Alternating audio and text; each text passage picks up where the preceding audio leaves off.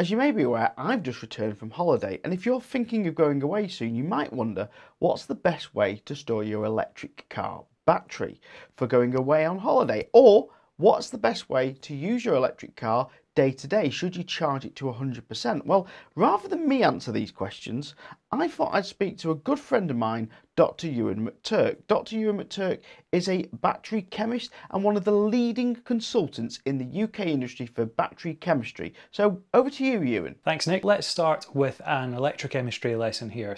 The voltage of the individual lithium-ion cells that make up your battery pack is the potential difference, or the difference in potential between the positive electrode and the negative electrode. You can crudely think of the potentials of each of them as being like a voltage. The difference between the positive electrode and the negative electrode gives you the cell voltage that you can measure and that the battery management system can measure. Why is that important?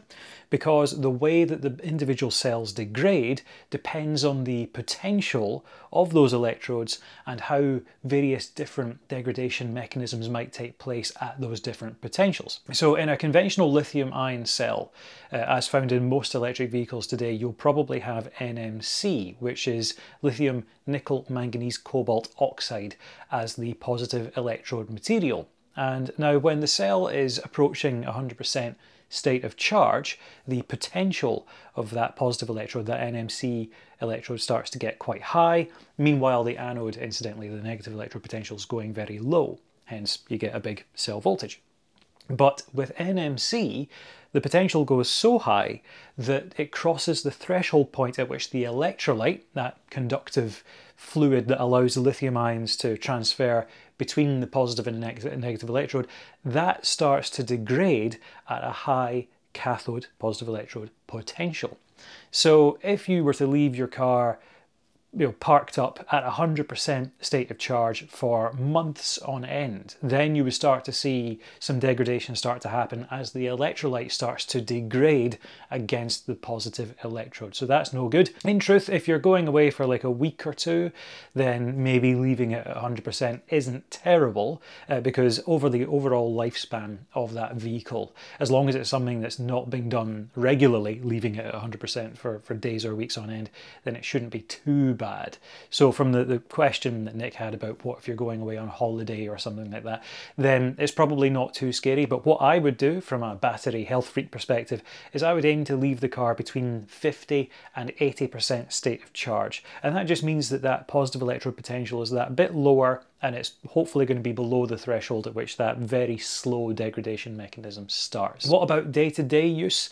Well, if you don't need the full range of the car, then typically aim to run it between 80% top end and 20% bottom end, and then just sort of charge and discharge in that kind of region, and that again will maximize the lifespan of the battery. There have been scientific studies where people have taken individual cells, stuck them into cell cyclers in a lab, and cycled them between different states of charge, trying to see which one ends up getting the most cycles. The most cycles was between 50 and 80% state of charge. But what does that mean? It means that you've plugged it in the most amount of times. The one that had the most amount of energy put it through it was about 80% to 20%. And what does that mean? Most energy put through it, most miles driven. That's what matters to you. Now, things get a bit interesting with lithium iron phosphate, LFP. This is the new, well actually it's not that new, the revived cell chemistry, which has made big strides in energy density, which means we're starting to see it used in the standard range Tesla Model 3 and Model Y,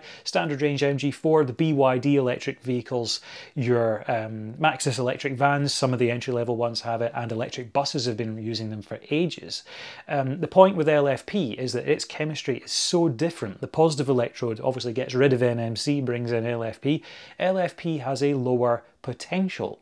And in fact, the potential is that much lower that it doesn't cross that threshold at which the electrolyte starts to degrade in the same way. So you can routinely charge a lithium iron phosphate cell to 100%. And it shouldn't cause any issues. It should be a very long-lived cell because it doesn't undergo that same degradation mechanism that you'd find with NMC. And in fact, that's why you get the likes of Tesla saying with their standard range Model 3 and Y that you can routinely charge that to 100%, that's fine. But if you have an NMC or NCA, similar but different, equipped Tesla, which is the long-range ones, and the older Teslas from pre-2020, 2021 kind of crossover point when they started switching to LFP, then Tesla says to you, if you keep routinely charging it to 100%, oh, I don't know, you might want to try and back that off a little bit. And in fairness, quite a lot of modern electric cars do let you set a charge limit to somewhere below 100%. So in my case, I had a 24 kilowatt hour Nissan Leaf. I used it daily. I needed the full range. I charged it to 100%. That was fine. I was going to be using it the next day. I now have an older Tesla, and I typically charge it to about 80%, but if I need the range, absolutely I charge it to 100%, especially if I'm going to be driving it within a few hours of that charge completing. Final thing to point out with battery chemistry and the way that EVs treat them is that the battery management system of electric vehicles deliberately blocks off the top few millivolts for NMC cells so that they're never charged to their true 100% state of charge, and that helps to reduce the rate at which that electrolyte degradation happens, and it gives them a nice long lifespan. So in comparison to a smartphone, if you were to routinely charge that to 100%, or a laptop if you were to routinely charge that to 100%, where they push the voltages as high as possible, all for the sake of a few minutes runtime at the expense of years of lifespan. An electric vehicle does it the opposite way around. They deliberately block off some of that capacity. You lose a handful of miles of range maximum as a result of that, but you gain years of useful operation. So they'd be daft not to do it. And as I said with LFP, the maximum voltage on the cells spec sheet is what you would get in the electric vehicle because that same degradation mechanism isn't an issue. So hopefully that's helped to answer that question a bit. As I say, the occasional leaving it for 100% for a few days isn't too bad. Ideally, use it up to kind of 80% state of charge with the occasional charge and balance to 100%. The battery management system likes to keep tabs of how much capacity it's got left, so the occasional full charge helps in that regard. But if you're going away on holiday, I would recommend between 50 and 80% state of charge to leave it when it's parked up for a long time. But if it's something that's going to be sorned, if it's going to be kept off the road or something, absolutely aim for 50 to 80. Don't leave it at 100. That's how you'll very slowly kill an NMC battery. And if it's LFP, charge it to 100% as much as you want, really. And then if we want to be really techie about this as well, avoid shallow cycling. So that's when you charge it to 100% all of the time, but then only drive it a few miles down the shops and back. So you're just constantly cycling it between 80 and 100%. You're keeping, in the case of an NMC cell, this is, you are keeping that potential so high that you are basically just, forcing that degradation mechanism to keep going and keep going and keep going.